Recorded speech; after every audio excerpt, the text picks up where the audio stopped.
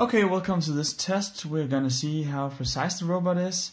Unfortunately, it is on this pedestal, and as you can see, it is very wobbly. So this is not ideal for the test, but it should give you some basic ball game numbers of where we are. So I'm gonna command it on serial terminal here to go position A600, and this is the big axis moving.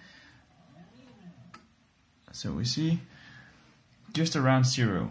So I'm going to command it go to A5000 position.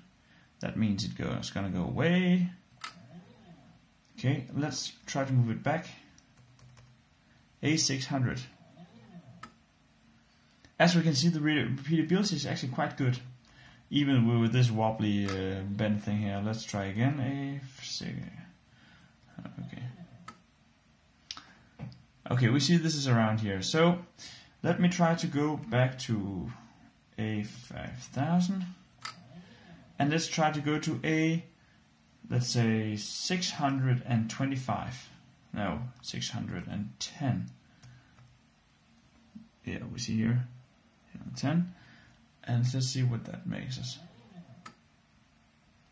So you see, this is a 10 more than the previous one. Let's try to go back again to A5000, and let's try to go back to A610 this time. Was it 10 last time? It was 10 last time, sorry. Let's try this again. I go A5000, and then I take A605. So this is 605. And let's see what's happened.